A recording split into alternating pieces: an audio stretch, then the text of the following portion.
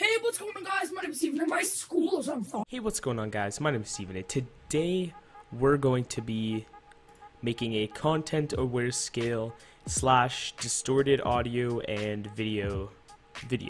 So first thing you're going to want to do is open up Photoshop. You're going to need Photoshop, Premiere Pro, and a video editor of your choice.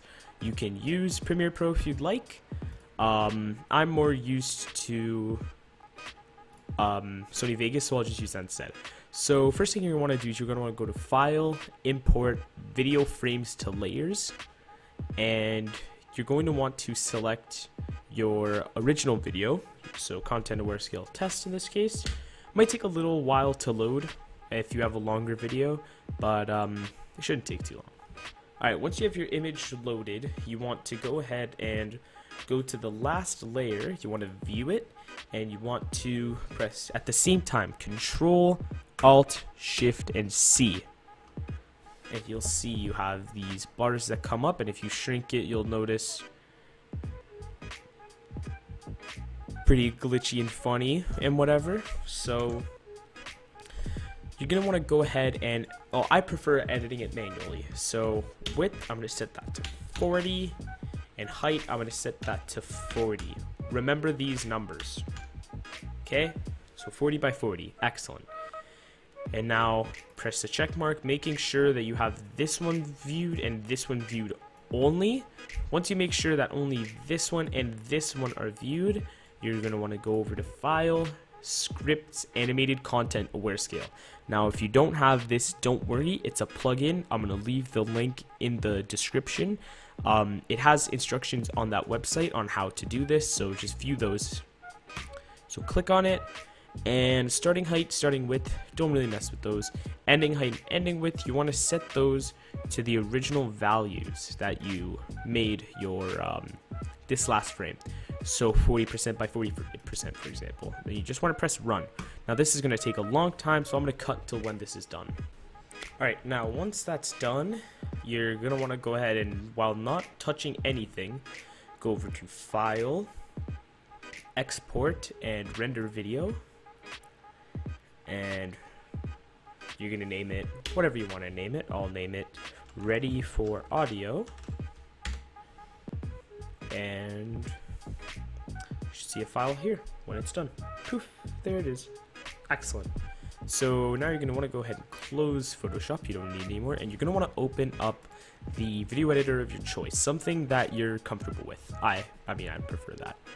So I'm going to go ahead and open up Sony Vegas Pro because I'm used to that, and I'll talk to you when it's done. Alright, now that our video editing software is open, you're going to want to go to File, Open, and select both the original video and the edited video. Open both of them, and you want to make sure that your original clip has, or your new edited clip has the same audio as the original clip. So as you can see here, Hey, what's going on, guys? My name is Steven, and my school is on fire. it looks nice. You might notice that on the very last frame, kind of looks weird, right? So you can just cut that off. No harm done. Hey, what's going on, guys? My name is Steven, and my school is on fire. Excellent. And now when that's done, you're gonna render it as whatever you want.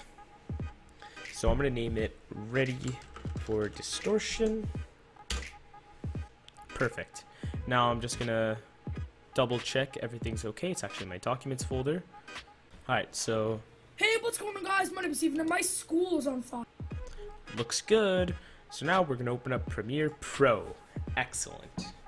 Alright, once you have Premiere Pro open, you're going to want to press New Project here, I guess, and just press OK. I'll just call this Uber Cool, I guess. Yeah, sure. Okay. That sounds nice. And so what you're going to want to do is you're going to want to grab your Ready for Distortion clip, or whatever you called it, and drag and drop it right into here. Excellent. Now you want to go over to Effects here, and you want to press under Audio Effects. It is called Flanger, so you want to drag and drop that onto your audio clip. Excellent. So now what you're going to want to do is you're going to go to your individual parameters. Excellent. You see that? Good. You're going to want to add times for all of these. Perfect. Then you want to go to the end of the clip and add keyframes for all of these. And now for these, you're going to want to edit each of these individually for the final clip. And you're going to want to copy these settings that I put in. For initial delay time, you're going to want to make that 9.77. Or as close to that as possible. That's fine. For final delay time, you want to edit that and make it 17.84, as close to that as possible.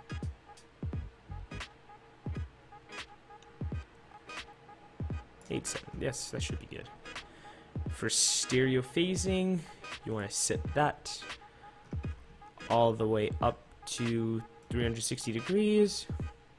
Modulation rate or frequency, you want to put that up to 5.59, as close to that as possible.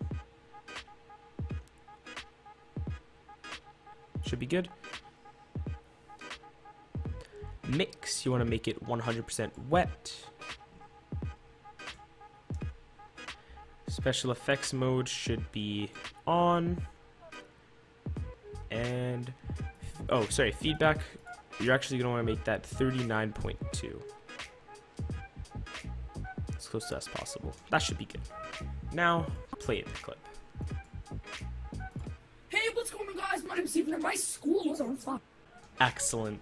Now, what you may want to do is actually start this keyframe from when the audio starts so that it doesn't sound that weird all the way at the beginning.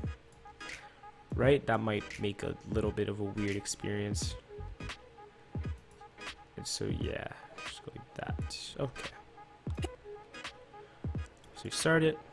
Hey, what's going on, guys? My name is Steven, and my school is on fire. Excellent. Guys, we have just made an absolute masterpiece. So now you could just want to go File, Export, Media. I don't think you have to mess with this too much. Ready for distortion. Excellent. So yeah, you're gonna go ahead and export it. Beautiful. And to find this, you want to go ahead and type in Premiere Pro. I'm gonna open up this one instead. Excellent, yes. Okay, so this is the right one. I want to open up Premiere Pro, whatever version you have, and then your video.